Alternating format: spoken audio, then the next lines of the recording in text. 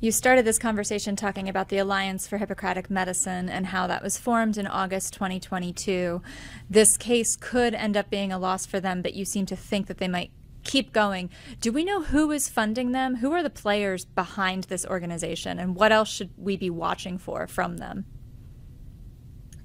Yeah, so there is a larger national movement, and if you just look at what has been happening at the states, um, both before Dobbs, after Dobbs, um, there is a concerted effort to use language like fetal personhood, and to create a power structure and a dynamic when the life of an embryo has more value than the life of a woman.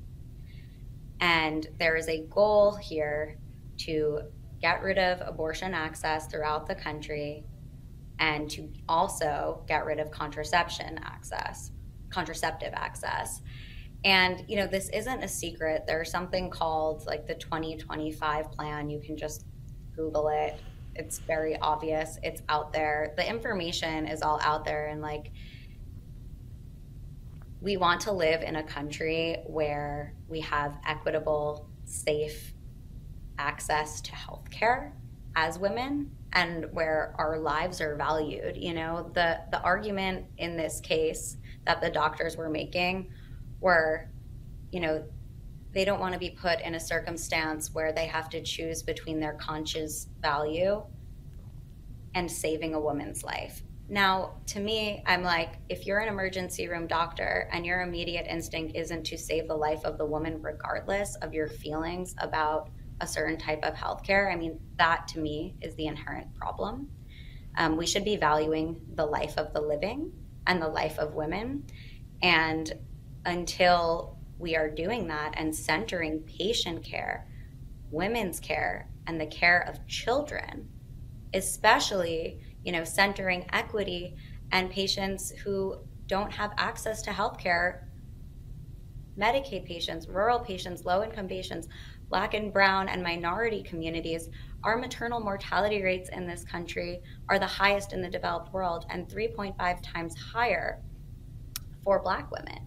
And the rates of maternal mortality are significantly higher in states with abortion bans. OBGYN units are closing all over the country. Doctors are choosing not to go into OBGYN care because of bans.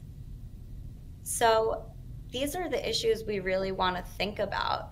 And if we, to your question, to your point of like, who is behind this? I mean, far right, nationalist, Christian extremist groups.